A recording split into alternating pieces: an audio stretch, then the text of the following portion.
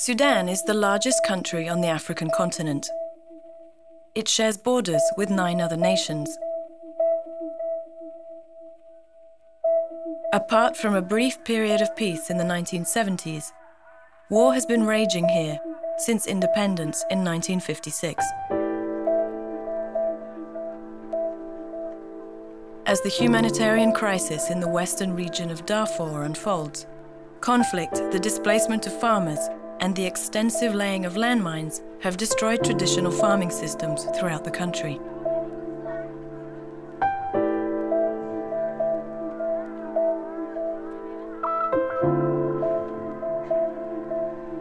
Malakal, Upper Nile State. Continued fighting is limiting access to the surrounding fishing areas and farmland. So this stretch of the River Nile is a vital source of sustenance for the local communities. Especially for people like Daniel Yagayor, who work the fertile land along its banks. An FAO project is helping Daniel and 34 other local farmers to grow more food. Training courses in farming techniques and a supply of improved varieties of watermelon, tomato, okra and onion seeds are bringing good results. The seeds that FAO gave us are already treated against disease, and they are better for yield and growth. With good harvests, Daniel can make a living, and his fellow villagers have a good source of fruit and vegetables. But here in Malakal, fish is not always in such abundant supply. So FAO is holding workshops for local women in fish preservation, teaching techniques like frying, salting, oil extraction and drying. Even the leftovers, the bones and the scales, are used to make a protein-rich sauce so that absolutely nothing goes to waste. It's vital to have something to fall back on when supplies of fresh fish run out, especially when you have 6 children to feed, like 35-year-old Monica Odok Awo. It's difficult at the moment because of the fighting around the town and villages. There's just not enough fish for all the communities. Even if you get some fish today, tomorrow you might not.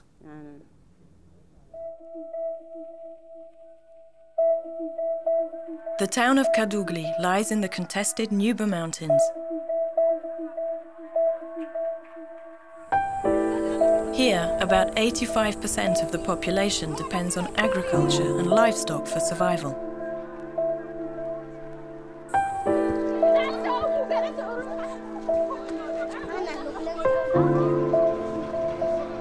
This FAO warehouse is the starting point for an important convoy. 11 trucks will transport farming and building equipment from government-held territory through rigorous checkpoints and across the mountains to reach farmers in SPLM-held areas. For many years, security problems and a lack of infrastructure meant that the only way to transport supplies was by costly airlift. But since 2002, the ceasefire agreement has ensured the safe passage of emergency relief supplies by land. With lower transportation costs, the number of people benefiting from FAO emergency projects in the Nuba Mountains has almost doubled.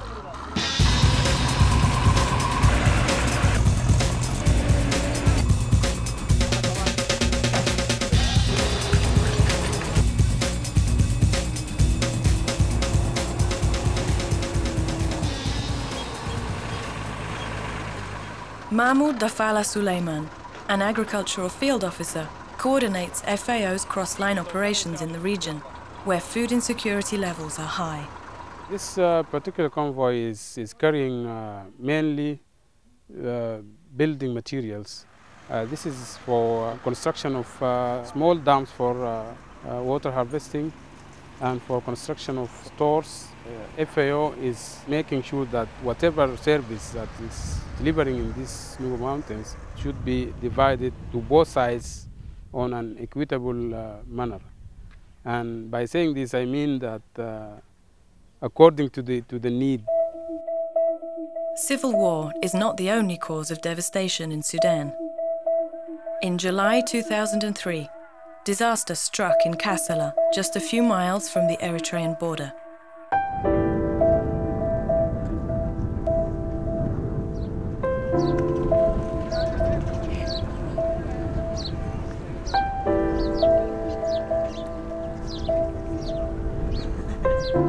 When the Elgash River burst its banks and swept through the town, streets, houses, and the surrounding farming land were completely destroyed.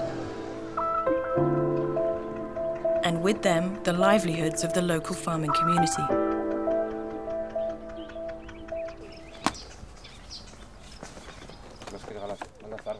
After months of hard work, an FAO project to rehabilitate flood-damaged wells is nearing completion.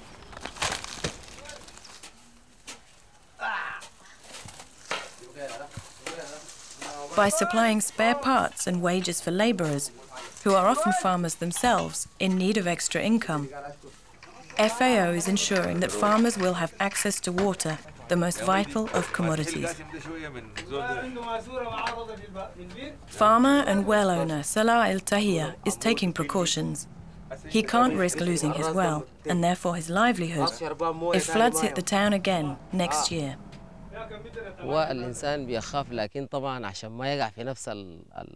It's frightening, and I'm not going to make the same mistake twice. If we build a barrier wall around the well, about 4 meters high, we can stop the floods doing more damage. Even in autumn, we wouldn't be affected. Soon, we will have saved the well, and we will be able to get back to work. If we don't manage to finish, it will just happen again.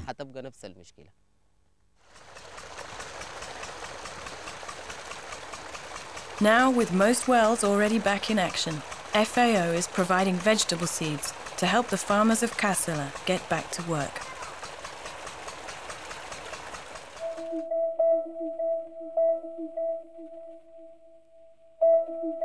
Juba, Bahr el Jabal State. Here, blacksmiths are busy making traditional farming tools for FAO rehabilitation projects. By supplying metal sheets, toolkits, and training,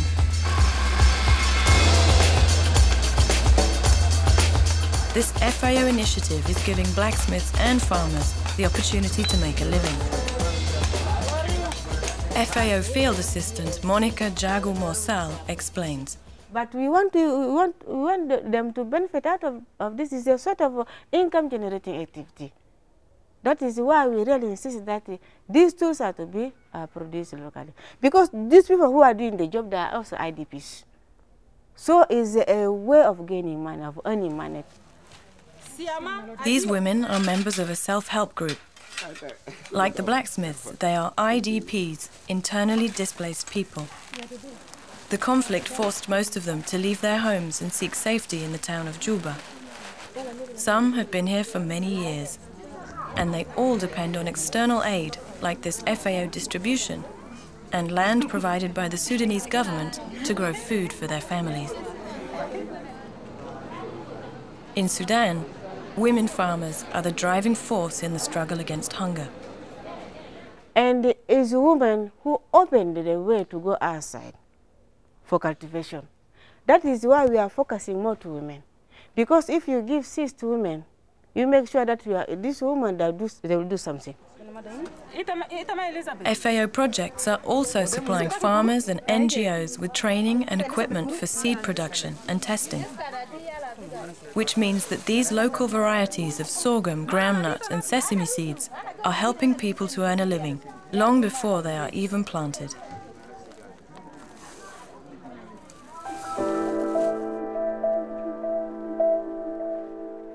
FAO's agricultural rehabilitation projects, funded by FAO, Canada, the EC, Italy, Japan, the Netherlands, Norway, Sweden and the USA, are reaching people in need. The provision of agricultural inputs, knowledge and skills and the reintegration of displaced families will improve the lives of hundreds of thousands of people who have known nothing but war. Building a lasting peace in Sudan will be a long and complex process. But efforts to help the Sudanese people grow enough food can only strengthen the foundations.